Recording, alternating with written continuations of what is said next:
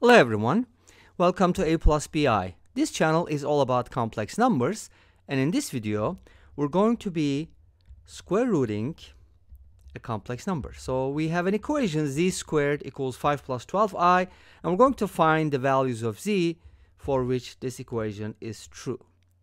And there are two z values because if z is a solution, then negative z is also a solution.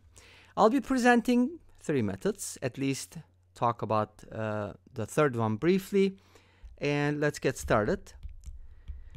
First method, suppose z can be written as a plus bi, and then z squared is going to be a squared plus 2abi plus b squared I squared. I squared is -1, so I can write it as minus b squared, and now this can be rearranged as a squared minus b squared plus 2abi, putting the real parts together and setting this equal to 5 plus 12i. Now, notice that if two complex numbers are equal, then their real parts are equal. So a squared minus b squared is supposed to be 5, and 2ab is supposed to be 12, because a and b are real numbers. So now we get a system of equations. How do you solve this system? This is a quadratic system. You can go ahead and divide the second equation by 2 and write this as ab equals 6 and a squared minus b squared is equal to 5. At this point, if you want, you can go ahead and guess, because most of the time the answers are integers or rational numbers, or you can go ahead and solve it. I'm going to show you a couple different ways to solve this system. One of them is going to be substitution. Let's go ahead and isolate a squared from the first one and write it as b squared plus 5, and then square the second equation, which gives us a squared b squared equals 36. Now we can go ahead and replace a squared with b squared plus 5. B squared times b squared plus 5 is equal to 36, and at this point we can go ahead and call b squared c, so that we get a quadratic equation. C times c is c squared plus 5c equals 36, but let's go ahead and subtract 36 and turn this into a quadratic equation in C. Hopefully you see what I see, and this is our equation. So how do you solve this equation? Easy.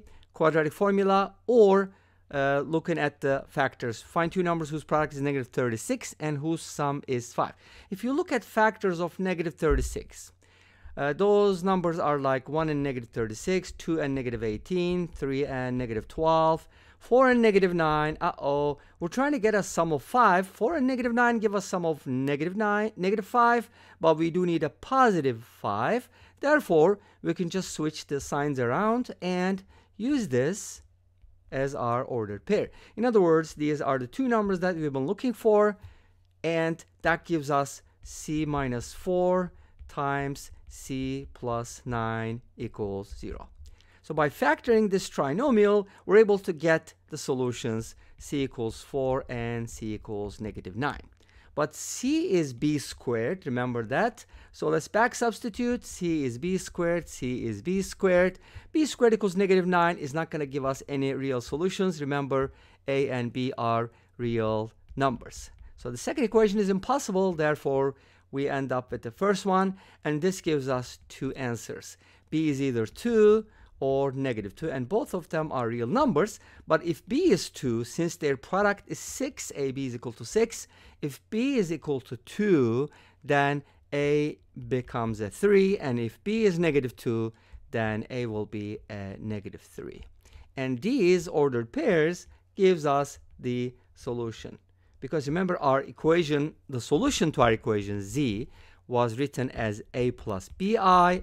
So if a is 3, b is 2, then z is gonna be 3 plus 2i. Let's call that z sub 1, and z sub 2 is gonna be negative 3 minus 2i.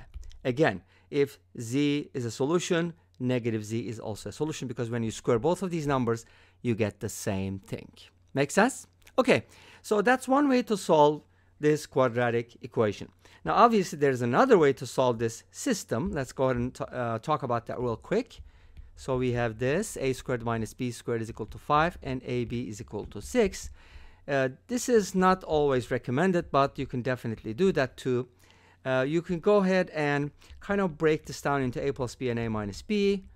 and then you can call this S for sum. From here you get a minus b is equal to 5 over s. A plus b is equal to s. By adding these and subtracting them, you get a and b in terms of s, and then by multiplying you get an equation in s, which is quadratic, so on and so forth, by using the difference of two squares. Or you can do the following, which I believe is a lot easier.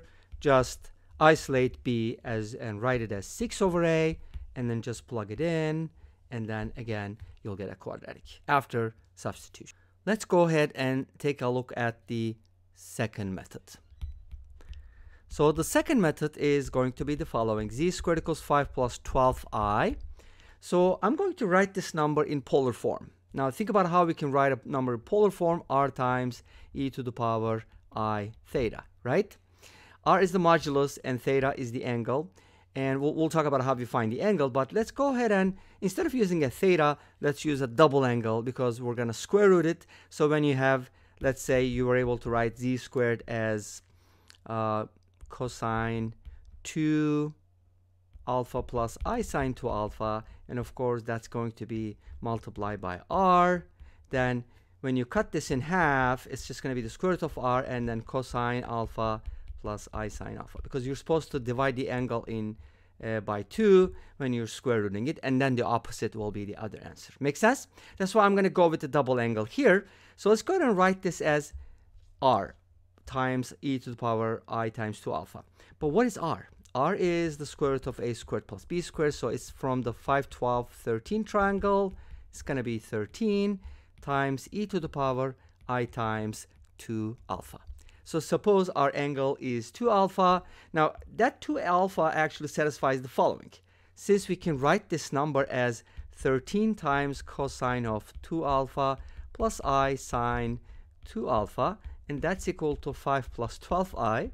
If you go ahead and distribute the 13 and set it equal to 5 and 12, you're going to get the following. Cosine 2 alpha from here is going to be 5 over 13, and sine of 2 alpha is going to be 12 over 13. Here's what we're going to do, a little trigonometric or geometric trick. We're going to draw an isosceles triangle whose hypotenuse is 13. So a right triangle whose hypotenuse is 13. And since this is going to be 2 alpha, these are going to be alpha and alpha. And from exterior angle theorem, we're going to get 2 alpha. And then cosine is 5 over 13, so it's going to be a 5. This is going to be a 12. Now notice that from here, tangent alpha is going to be 12 over 18. And hypotenuse, this hypotenuse, is going to be from the Pythagorean theorem, 12 squared plus, let's call that c. C squared is going to be 12 squared plus 18 squared, and it's going to be 6 squared times 2 squared plus 3 squared, and that's 6 squared times 13. If you square root both sides, you're going to get c equals 6 root 13. So c is going to be 6 root 13, and then you're going to get the following. Z is going to be at least z sub 1, since z was written as 13 times e to the power I times 2 alpha. Z sub 1 is going to be the square root, which is square root of 13 times e to the power I alpha, and that is equivalent to square root of 13 times cosine alpha plus I sine alpha. Let's go ahead and find out what those values are. Cosine alpha from this triangle is going to be 18 over 6 root 13, 18 over 6 root 13, and sine alpha is just going to be 12 over 6 root 13. And if you simplify those, you're going to get 3 over root 13 and 2 over root 13. And when you distribute the root 13, this is going to give you, for z sub 1, 3 plus 2i. And obviously, z sub 2 is just going to be negative 3 minus 2i. The third method now. Ready? The third method doesn't always work, I got to tell you, but when it does, it works great. 5, I can break it down into 9 minus 4, because now this is 9 plus 2 times 3 times 2i, and this is 2i squared, because that's negative 4. And now this becomes 3 plus 2i squared. So 5 plus 12i is 3 plus 2i squared.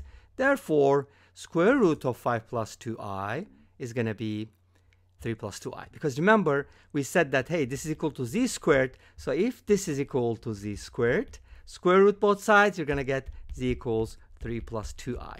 Of course, with a plus minus sign in the front, because there's two numbers whose square equals z squared. And this brings us to the end of this video. Thank you for watching. I hope you enjoyed it. Please let me know. Don't forget to comment, like, and subscribe. I'll see you next time with another video. Until then, be safe, take care, and bye-bye.